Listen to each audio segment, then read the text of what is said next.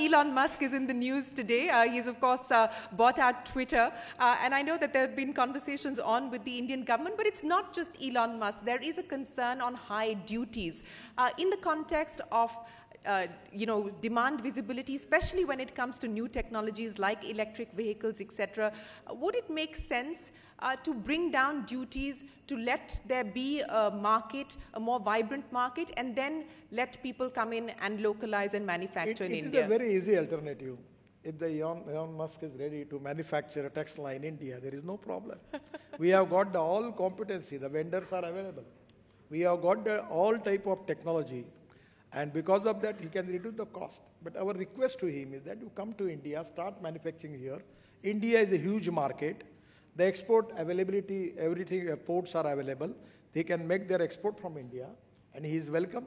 He is welcome in India. We don't have any problem. But suppose he want to manufacture in China and sell in India, it cannot be a good proposition for India. Our request to him is, come to India and manufacture here.